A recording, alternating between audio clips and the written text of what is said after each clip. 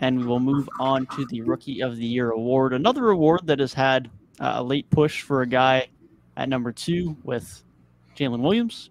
Of course, Paolo Banchero has been the front runner for the award for the majority of the season. Of course, Ben Mathurin was also in the conversation earlier on before his scoring started to taper off with the Pacers. But we'll start with you, Gabe. Who is your pick for Rookie of the Year this season? I feel like I'm having deja vu right now, man, because what did I just say the last time that I was speaking? Every year we try to do this thing where we make it dramatic. We got to spice it up, and we got to add that other guy in there to try and make it a conversation, make it close. Jalen Williams has been great. J-Dub has been great. This Thunder team has come alive. I don't know if they'll end up getting into the playoffs, but they've been competitive. And for the place they're at, for how young they are, for how young their rebuild still is, great place to be, and he's been a really big part of that. But nobody was talking about him until February. It's been one guy all season, and that's been the guy who we all expected, and that's Paolo. He's come in, he's shown he's the franchise guy for this Magic team. He's a guy that they're going to build around moving forward. And he's been him from day one, from game one to – I mean, I guess now we're at, game 78, and he'll do that through game 82. He's been very impressive. The only thing that I'd like to see is that 3-ball come up a little bit. You know, probably the worst 3-point shooter in basketball this season statistically. But, hey, man, everything besides that, and I do think there is room for growth there, he's been everything that he was supposed to be. And because of that, he earned the award that we all predicted him to get. And the Magic have been playing very good basketball, like really since like Markelle Fultz came back. And Paolo's like early on in the like the first 2.5 months, he was averaging around 22 points a game. Like he was very good. He had that slow month of February, which is when J-Dub started to pick up. But there were real like maybe small considerations. Like you might just look at his numbers like, could he be an all-star maybe this year? Maybe as a rookie?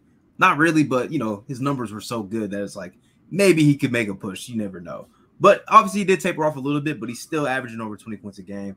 And I don't think like anybody else should get serious consideration because Paolo has been this guy from day one where everybody else is playing catch up. I mean, in the offseason, we all had Paolo. I think everybody in their right mind had Paolo as their Rookie of the Year.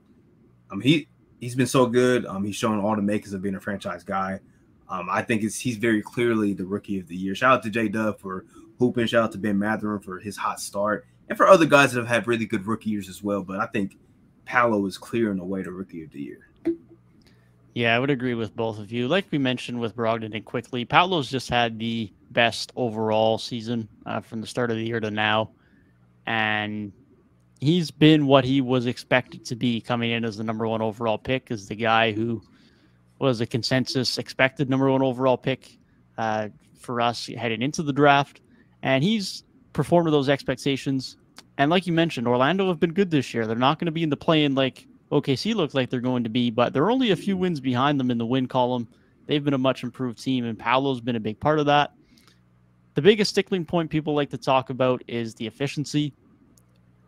But, I mean, Paolo's a number 1 guy, and Jalen Williams is like a number 3 or a number 4 at best. And no disrespect to Markelle Fultz, but he has Shea and Josh Giddey giving him the ball. And he's got some good facilitators to get him involved in the offense. And he's not creating a shot anywhere near as much as Paolo is. So there's some considerations there that are going to obviously affect Paolo's efficiency. You could talk about the 3-point shooting, but from his overall impact and how much he's had to shoulder a lot of the load of this Magic offense this year as a rookie, I don't see how he can't be the number 1 guy for the majority of people, at least, for Rookie of the Year this season. Yeah, it's like you said, like he has Shea and Josh Giddey. It goes Markelle, and then Paolo's like the next best guy that is like distributing the ball, and that's the number 1 option as well. And he's come in, you know, as a rookie. I don't care what your efficiency numbers is. He's shown that he can average 20 points per game in the NBA on like a team that's performed above expectations, and I think that's very impressive in its own right.